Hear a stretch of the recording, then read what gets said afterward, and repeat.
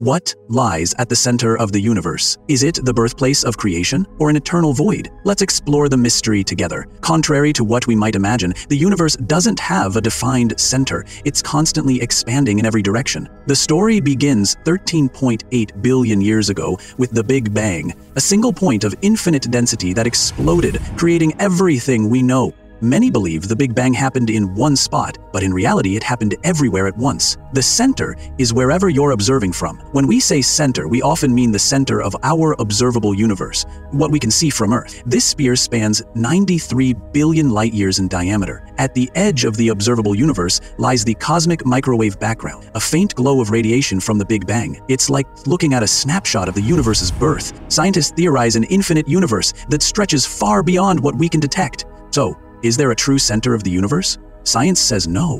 What do you think lies beyond the observable universe? Drop your theories in the comments.